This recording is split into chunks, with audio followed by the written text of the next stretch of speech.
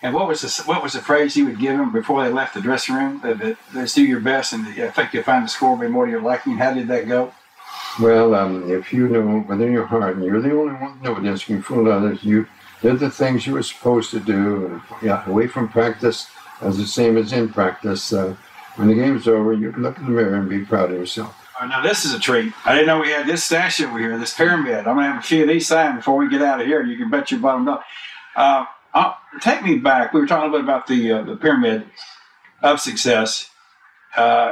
You started developing this in 34, but even before 34, talk to me about the influence that your math teacher had at Martinsville High School as a young sophomore in high school, and what happened there. Well, we had discussed, he had a class discussion on what success is, and most of us at that particular time, I went along with Mr. Webster, who more or less defines success as the accumulation of material possessions or the achievement of a position of power or prestige. And I think most of us went along with that.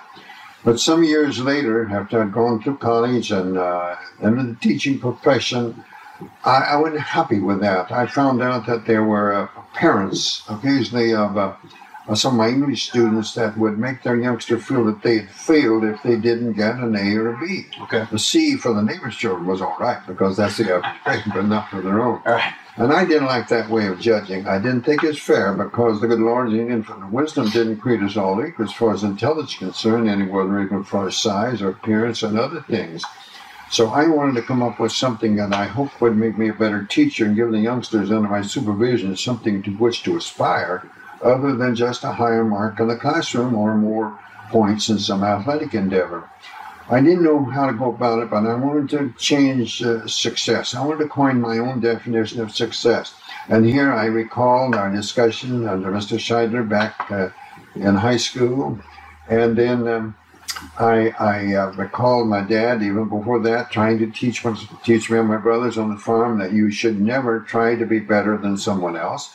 You should learn from others, because you'll never know a thing you don't learn from somebody else in one way or another. And most of all, never cease trying to be the best you can be. That's in your power.